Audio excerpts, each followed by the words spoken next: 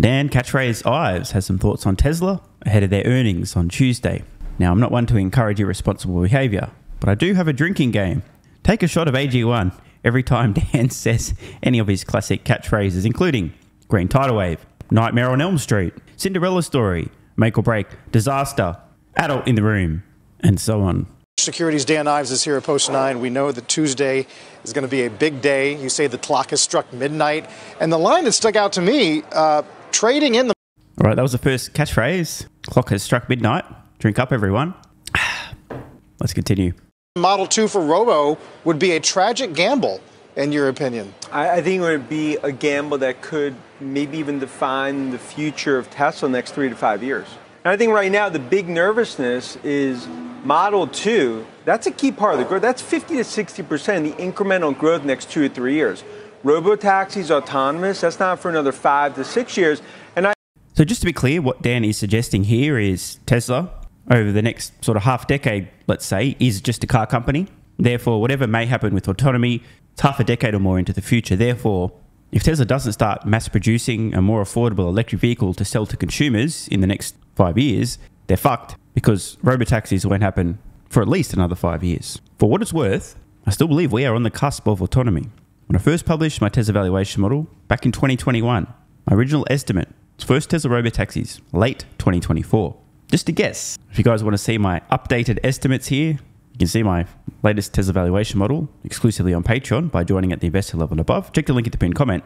But spoiler alert, my bull case, keyword bull case, still remains first robotaxi 2024. Now, it's obviously impossible to know the exact timing around this, but I suspect we will look back 5 years from now when Dan thinks robotaxis might just be starting to happen, and they'll have well and truly already happened, and wonder if Dan and other analysts really missed a trick, thinking autonomy was not just around the corner. It is impossible to know, but I'm unsure what gives Dan the impression that we're at least half a decade away. Judging by Tesla's own actions, not their words, their actions, especially with the robotaxi unveil in August, I think it's fair to say that Tesla themselves strongly disagree with Dan's assessment that robotaxis aren't happening for at least half a decade. I'd say, look, we've seen over the last decade, we've been through a lot of white knuckle moments from Musk and Tesla. White knuckle, another shot. This is up there. And this has really been a Cinderella story. he actually, shit, that's 3 already. Make sure it's AG1, folks, otherwise you're going to end up on the floor. And in the near term, has really turned into a nightmare on Elm Street. Bro! You couldn't have, I mean, that was pretty perfect. I haven't watched this yet, but I've got a pretty decent feeling, at least if he talks about the earnings call, that we're going to hear adult in the room at some point, right? Seems to be one of his common discussions when referring to the fact that Dan and his colleagues are babies and need Elon Musk and Tesla to spoon feed them numbers. It all starts next Tuesday. Needs to control the narrative, because if there's no adult in the room... Bro! This might be peak calling it.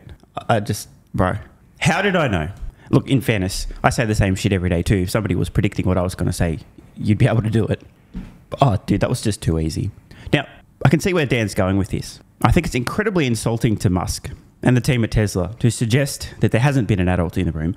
But what Dan's really getting at here is, we folks on Wall Street are all big fucking babies, and we need somebody to hold our hand and coddle us and pat us on the head and go, there, honey, everything's okay. Don't be scared. Daddy's here. Everything's going to be fine. Here are some numbers to put in your spreadsheet. Don't worry. As I've said many times in the past, hope is not a strategy. But here's what I hope happens. I hope that Musk directly trolls the Wall Street dimwits. Says, you guys can think for your fucking selves. I'm not telling you shit. P.S. Interest rates are through the roof. There's uncertainty about this. We don't know about that. Consumer confidence is down. Could be the end of the world. We might bleed money for a few quarters, even a year or two. And sends them into a fucking tailspin of panic. Causes them to melt into an emotional puddle. To panic out of the stock. That's what I would like to see. Again, that's what I hope happens. Because while many folks are desperate for Big Daddy Elon to coddle them, I'm looking into the future, seeing what Tesla's built with FSD, the huge revolution with end-to-end video training with V12, seeing what's happening here, seeing the rollout, seeing the data, literal data about the data of FSD, V12, the rate of data collection, the rate of improvement, its capabilities, looking at the global landscape, seeing Tesla printing more money than anyone else with greater scale, better technology, lots of wiggle room, compelling products, the world's best-selling vehicle last year, and obviously this year as well, plus the Cybertruck capturing everyone's attention, huge growth in the energy business, which is printing money, an unassailable lead with autonomy, making big steps with the humanoid robot, looking at the huge amount of compute that Tesla has for training AI, and licking my fucking lips. I cannot believe, as I record this, Tesla's market cap now is well under $500 billion. I'm licking my lips, bro. I absolutely would not have guessed this would happen. Then again, from 2014 to 2019, when Tesla stock went nowhere and was actually down about 25% for more than half a decade, I wouldn't have expected that to happen, but it did. So I'm kind of not surprised that we're seeing round two. But if I had to guess, I would have guessed I'd be paying about 3 times what I am for Tesla stock now, as I'm actually paying, meaning my money's going a lot fucking further. We could have the perfect storm in terms of this earnings call. If everyone on Wall Street really wants big bad daddy Elon to hold them and coddle them and cuddle them and pat them on the head and say everything's going to be fine, if they don't get what they want, this could be utterly amazing. There could be darker days ahead. So if he really does say, we're going to play this long game, and it's going to come at the expense of the two, you would re-rate? That would be, if that happened, it would be a disaster of epic proportions. Because in the near term, and you've seen others. In the near term. Keywords there, near term. P.S. I'm praying to the flying spaghetti monster for a disaster in the near term. Bring it on. Throwing the white towel because of the fears of that and because of some of the stuff that's reported, that would really put a massive black hole or gap in the growth for the next few years. And if you look at the last sort of 2015, 2018, there were levers that Musk could pull and ultimately did pull. And that's why it's, you've seen the history. But this I'd say for the first time in 5-6 years, long-term Tesla bulls are really feels like they're about to hit the elevator if they don't hear what they want on Tuesday. Why are analysts like you and investors so downbeat on the prospect of the Robotaxi future? The answer would be because we have absolutely zero understanding at all. And I don't mean to be derogatory, I'm just stating the facts here. No idea what Tesla has created, how they've created what they've created, what a neural net is. They don't understand computer vision. They can't map an understanding of this because they don't have it onto what Tesla's done. So instead, they see a software package that a few people add to their vehicle that can help a little bit, especially on highways. The end. This is the actual truth. They just don't get it. They're reliant upon other opinions from other people as opposed to having their own understanding. You want to actually understand what's going on? Go down the rabbit hole, spend the hours, tens of hours, hundreds of hours, maybe even 1,000+ hours trying to understand what's going on. And a good starting point would be to listen to all the conversations with James Dowmer out on the web, mostly with Dave Lee and some others. Okay, James gets it, and he has a very, very clear way of articulating what's going on. In fact, speaking of James Dowmer, following some discussion on X, Matt Smith chimed in with this. I think 80% or more of the people, even in the Tesla community, don't actually understand the economics and strategy of the Robotaxi. James Dowmer, greater than 99%. Now, James does not say this to be obnoxious. I mean, got to be the least fucking obnoxious guy on the planet, right? Unlike this guy. But even in this case, I'm not trying to be obnoxious. I'm just pointing out the facts. They just don't fucking get it. I mean, if these people understood what was happening and the difference between what Tesla's developed, they're in a league of their own. They do not have anyone even close to them in terms of autonomy, and they have an unassailable data lead. They've got the fleet, 6+ million vehicles on roads collecting data, the flywheel. You ain't catching them. We're so close. That is the actual truth. As we heard earlier from Dan, he believes we're 5+ years away. So let's see how he answers this response. Basically, why are you so skeptical about robotaxis? I don't get it. Bullish on robotaxis, bullish on autonomy. The problem is, this would be like Cook on May 2nd, coming out and being like, okay, iPhone 15. Now look, we're not going to have anything till iPhone 21, but trust us. Thanks for being on the conference call. So that's the problem, is that we're bullish. It's always worked for him before. Exactly. And I think now the difference is you need a refresh. Competition coming from all angles. Game of Thrones that we're seeing in China. Competition coming from all angles? No, coming all over themselves. He must be referring to electric vehicles, right? He can't be referring to competition in terms of autonomy. Oh wait, Game of Thrones, there's another shot we must take. And the credibility for Musk has definitely been questioned, because the last 2 conference calls we've talked about on the show, those have been train wreck horror shows. According to the Wall Street Derps, Elon didn't give us specific numbers, therefore it's a train wreck. I don't know what to put in my spreadsheet now. No adult in the room. So it all comes down to clock struck midnight. Tuesday night, adult in the room needs to step up, navigate the story, and that's why we call it a fork in the road moment. We are still bullish on the long-term Tesla story. but this is a Category 5 storm, and the pilot on the plane can't be Ted Stryker. But what do you, there's a lot of just analogies and stuff there. Wow, she's even calling him out. But what do you want to hear? Because the China competition is not in Tesla's control. Yeah, you need to hear 4 things. 1, take notes, ladies and gentlemen. These are what Dan and potentially his colleagues hope to hear on the earnings call. And I can already guess and suggest that these are going to be things that I hope we do not hear. I'm still buying, and the cheaper the better. what's the growth strategy in China? How are we going to reverse the trend that we're seeing in mainland China, which is... So, what trend are we reversing here, Dan? Just checking to understand what he's talking about here. Best-selling electric vehicles in China in 2023 for the whole fucking year. China, number 1, Tesla Model Y. Does anyone know what he's talking about with this supposed trend in China that he would like to see a strategy for reversing? I guess he wants Tesla to explain how they would like to see the Model Y fall from the number 1 selling vehicle in China to number 2, 3, maybe out of the top 10. What? It's been, we'll call it 60-70% of the growth, incremental growth story for Tesla. How do they do that? Those cars are cheaper. They're nice. I saw them on the streets. I tested them. How are they going to reverse that kind of growth trend? So again, on screen, I just want to make sure everyone's understanding what the fuck they're actually talking about right now, because the narrative seems to imply something that doesn't align with the reality.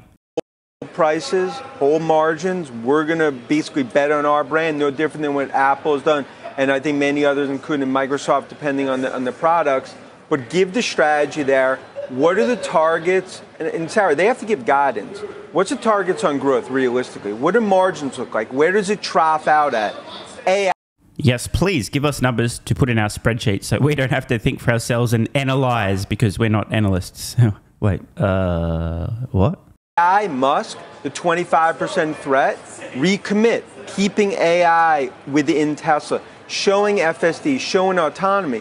That's been the problem here, is that if you had an adult in the room to navigate, the stock, I think 30% of the sell-off here has really been Musk-driven, but it all comes down to, like, you could talk the talk, you gotta walk the walk. I'm having a hard time understanding what the fuck Dan is talking about here. Did he not just say and suggest that Tesla, or actually Elon, needs to walk the walk? That was a quote, not talk the talk. So, for example, to do things and execute would be walking the walk, and saying things like, oh, you're scared, Analyst, don't worry, here's a number to put in your spreadsheet. That would be talk, right? Is this guy confused? Does what he really mean? Is he trying to say he would prefer Tesla to talk the talk and not walk the walk? Because they are walking the walk. And Dan's here saying, we need Tesla and Elon to talk more and tell us the things that they're going to do. Instead of actually doing the things, just tell us what you're going to do so we can put it in our spreadsheet. Now, this is a really good insight. If this is how many folks on Wall Street are thinking, I really do pray to the flying spaghetti monster that they don't get what they want. While they're crying, I will be buying. Want more content?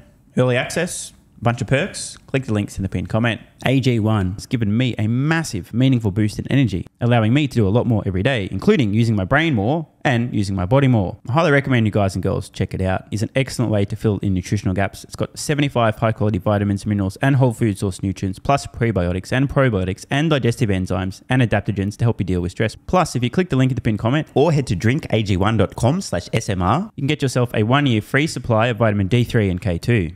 But don't take my word for it. Here's what some of you guys and girls have to say. AG1 has changed my life.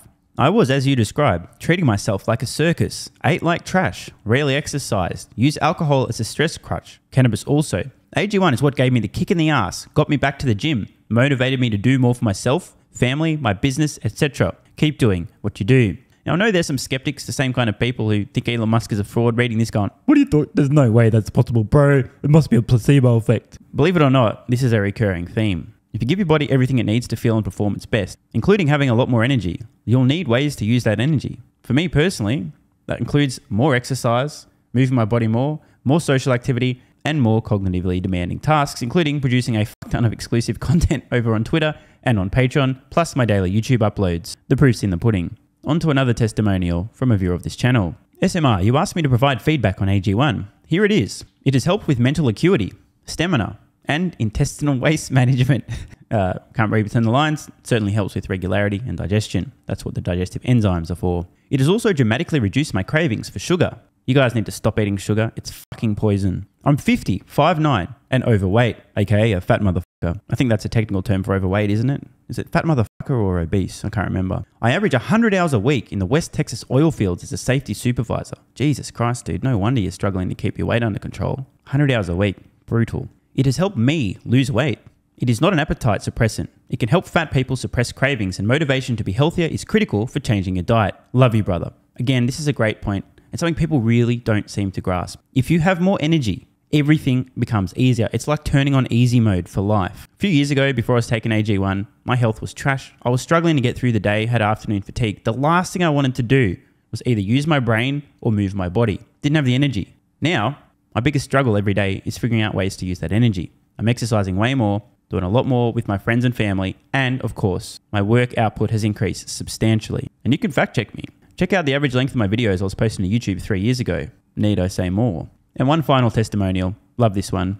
Okay, here's the deal for me with this AG1 shit. I'm 41 years old and not the type to eat, drink, smoke, or sleep healthy, so I was skeptical. That being said, here's what I experienced. Day 1, meh. Day 2, afternoon fatigue was about 45 minutes late. Day 3, 0 afternoon fatigue. Day 4, 0 afternoon fatigue plus extra energy. Day 5, again, 0 afternoon fatigue plus energy, wondering, what the fuck, really?